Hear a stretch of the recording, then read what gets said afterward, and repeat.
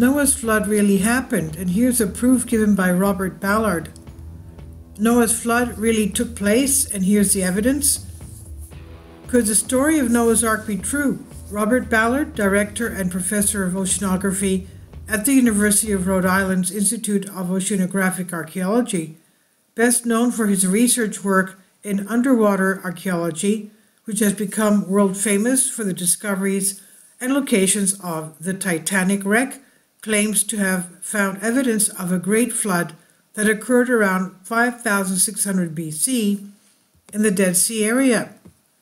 A flood of apocalyptic proportions, just like the biblical tradition of Noah's Ark, may have actually happened, so stated Robert Ballard in an interview with ABC's News, who, with his team, found evidence showing that the Great Flood described in the Bible could be based on true events. Ballard started with the controversial theory of the two researchers from Columbia University that the Black Sea is the most obvious evidence of the flood, accounts from the Old Testament, and with many other sacred texts of ancient cultures. Ballard explains about 12,000 years ago, this as we remember, 13,000 years ago was the Younger Dryas event and the comet impact on Earth. And he says 12,000 years ago, much of the world was covered in ice, and the Black Sea was a large freshwater lake surrounded by farmland. Around 5600 BC, when the glaciers began to melt during a period of global warming, a huge amount of water began to fall into the oceans, causing massive floods around the world. That was the mother of all floods. The famous oceanographer's research is followed by a 1997 study by Ryan and Walter Pittman, who, based on archaeological and anthropological findings, estimate that 16 cubic kilometers of water escaped every day while the flood continued for at least 300 days. More than 60,000 kilometers of land were flooded, and the lake level rose hundreds of meters, causing the mass migration of many species across Europe. According to two researcher studies, the force of the water was 200 times greater than that of Niagara Falls, sweeping away everything in its path. I've been to Niagara Falls, and the amount of force the water comes down with is enormous.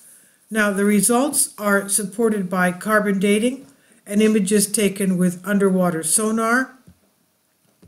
The implication is that the story of Noah's flood could be based on this historical event. We went to the place to look for evidence of the flood. The soils are still sinking there, Ballard tells ABC News. In fact, the team found an ancient sunken beach about 122 meters below the surface of the Black Sea, which is evidence of the ancient flood. Analyzing seashells found underwater along the coast using carbon dating, Ballard believes the flood may have occurred around 5600 BC. It was probably an awesome event, Ballard said. In an instant, nearly 150,000 square kilometers of Earth are submerged, nullifying thousands of human lives, animals, and plants. Perhaps this event was the biblical story of Noah. In the book of Genesis, God mourns human corruption and decides to flood the earth to renew it. God instructs Noah to build the legendary ark, his boat, and will save his family and several species of animals. In the Bible, the ark is described as a large tank, 300 cubits long and about 140 meters. In addition to Ballard's team, another team has found the remains of an ancient shipwreck. It's unlikely to be Noah's Ark.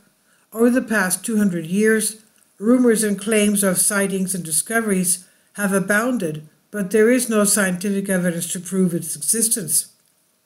The discovered wreck dates back to 500 BC, the heart of the classical period, Ballard says, but we don't give up. He also hopes to find evidence of people from the time who were swept away by the flood. It's foolish to think we can find the ark, Ballard says. We may be able to find evidence of the people who lived in this area and their villages that are now underwater. That's assuming that their bones are not get dissolved, done away with. This I've translated from a Greek article. Please leave your comments, and thank you for your support. Kindly support my Patreon account. The daily posts are 5 videos daily, and they are totally different from what I have on my YouTube channel. Thank you so much for your support, and that you find all my content so interesting. You'll find the Patreon account details in the description box below.